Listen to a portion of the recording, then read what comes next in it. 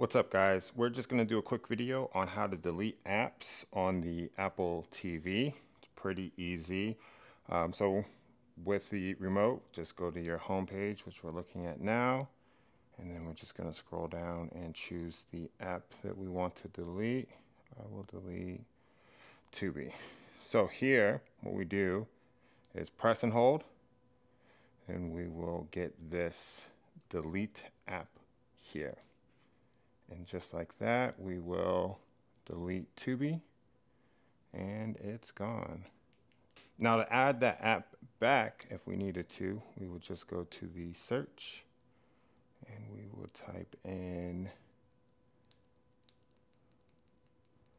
Tubi, select that, and here, whoops, we can download it again.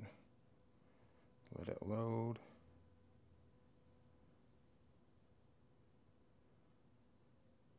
And we can open it. So pretty straightforward, pretty easy process to remove apps. Hope you guys got value here. And if you did, like, subscribe, follow, and we'll see you next time. See ya.